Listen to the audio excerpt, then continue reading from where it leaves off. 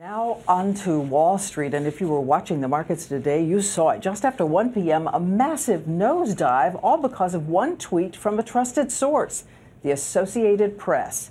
It said there had been an explosion at the White House and President Obama was injured, but the tweet was false. The work of disruptive hackers, and ABC's new chief business and economics correspondent Rebecca Jarvis explains how it all unfolded. It was the tweet that sent stocks plunging. At 1:07 p.m., breaking news from the Associated Press. 2 explosions in the White House and Barack Obama is injured. Stocks higher this afternoon, recovering after a false report of a bombing at the White House. Hack attack on an AP Twitter feed.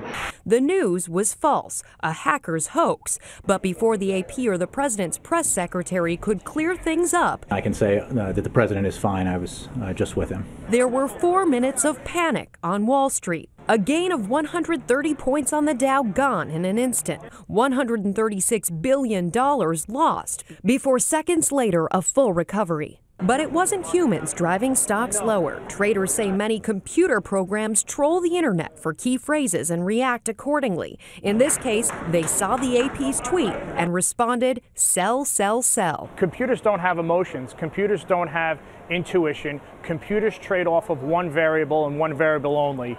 Humans use their intuitions. We can look, we can feel and touch. We knew pretty quickly that it was not a true headline. Authorities are still questioning just how this could happen. The AP has suspended its Twitter account, but this is a cautionary tale that in this digital age, even an obvious hoax could cost Americans millions of dollars.